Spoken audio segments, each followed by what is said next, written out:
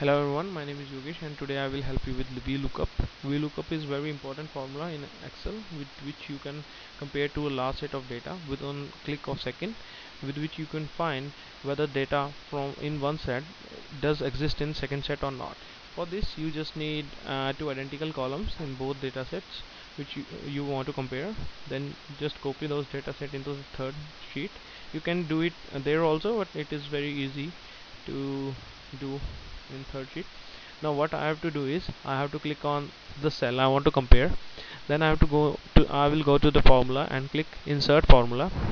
After then I will click all, select all, and we'll go for VLookup here. Double click on this. Now I have to click on A2 cell which I want to compare. What I am saying is check whether A2 is present in column B. So here I have to specify A2, and in the table array I have to specify column B. Then I am saying if it is present, then display value which is in column 1, which is this one, and here I have to use false. Why? Because if you specify true, then it will show the best possible k which match. It will not match exact.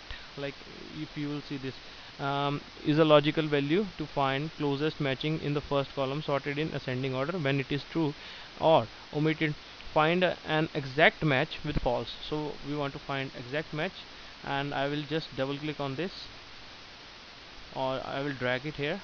This will extend my form, create my formula for each cell. Now what it is doing, it is finding value of A8 in B.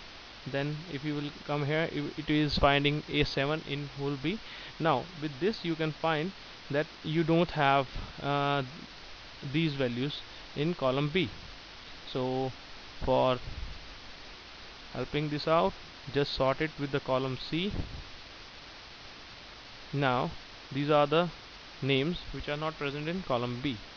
Now what if you want to check both of these columns, not a single one? Just do one thing, right click, format cell, or you can do one more thing, just click on merge cell. Uh, pardon. For this you just have to click create one more formula, that is equal to concatenation A2 comma B2.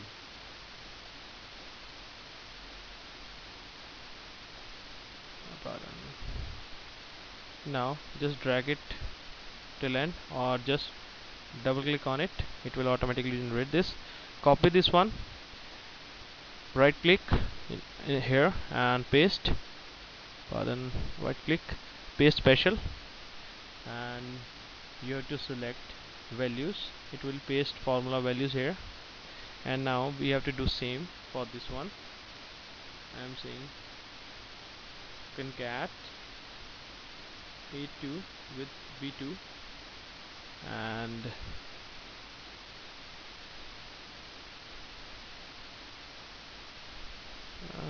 my formula was wrong. A2. Now I will just double click on this, copy these, right click here, paste special, select values, and click OK. Now we do have these values. Now I will do same steps. I will go into insert, select all, we'll go to VLookup, select value A1 in column B, then I will click 1 and false here. Now if I will do this one,